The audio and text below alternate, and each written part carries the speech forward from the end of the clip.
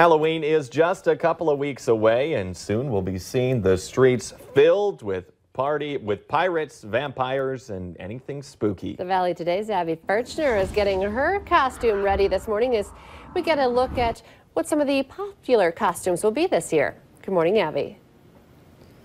Good morning, you guys. There are so many different options when it comes to Halloween. I know sometimes I struggle to find that perfect costume, especially when I was a teen. It was kind of like, what do I want to be this year? And I'm here with Jessica Thompson, who is the costume coordinator here at Savers. And so, Jessica, for teens, what are we kind of seeing with that theme?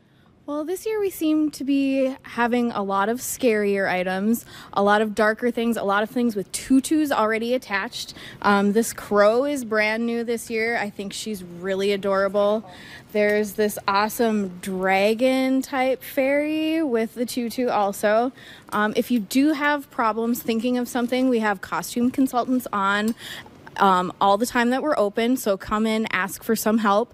We have all kinds of used accessories, new accessories. We can build you a costume with what you're wearing, anything you can imagine. Because I know you guys kind of have a theme at Savers for your Halloween section, and it's kind of just anything is possible. Absolutely, anything you can imagine is possible.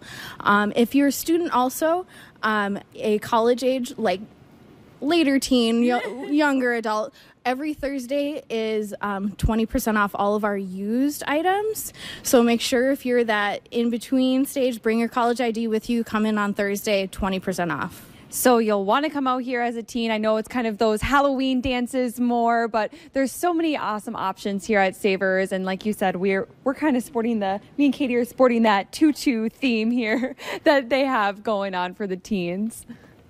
Fun stuff. I love that everything has a tutu on it. I mean, that just kind of makes you happy. Yeah, put a tutu on it makes everything better. Yeah, it does. Abby Furchner reporting live. Thank you.